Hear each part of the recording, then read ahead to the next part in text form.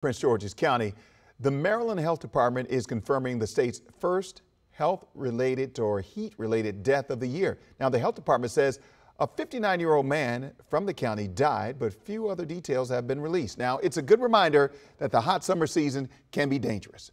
So we want to inform you of the warning signs of heat stroke. The CDC says to watch out for temperatures over 104 degrees, nausea, headaches, dizziness, and an increased heart rate. Maryland reported 9 heat-related deaths last year.